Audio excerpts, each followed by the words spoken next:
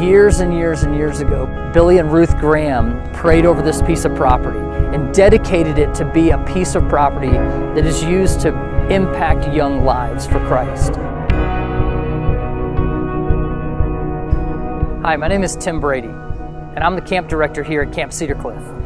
My wife Libby and I, we've been serving in student ministry for 25 years. It's always interesting to me that even in my own kids' lives, it has been the partnership with other ministries that really has made the difference to help shape them and to develop them into what God's created them to be. We have grand vision for how we want to raise the bar and have excellence be our goal.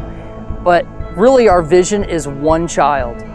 We want to know that every child that steps foot on this property, that they have an experience that goes, I know my Creator better. At Camp Cedar Cliff, it's important for us to create environments and take advantage of the outdoors and teach kids about what God has done in His creation. On a typical week of camp, aside from all of the exciting activities like high ropes and our low ropes, the zip line, all of the different opportunities we have for games, we have a very specific skill program.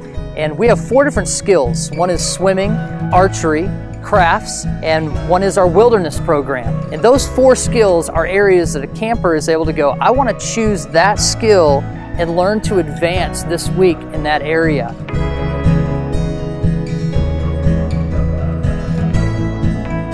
"300 acres here at Camp Cedar Cliff gives us a really unique opportunity to move out of Camp Central and hike just a short path and to have an overnight experience where campers can learn how to start a fire and cook over a fire, how to set up a tent properly. And then of course there's that really sweet moment when those campers are gathered around the fire with their counselor that they've already built a relationship with. And it just seems like it's an environment that you can't produce at home, where they open up their hearts and they close out that night typically with a word of prayer and spend the night just right out in God's beautiful creation.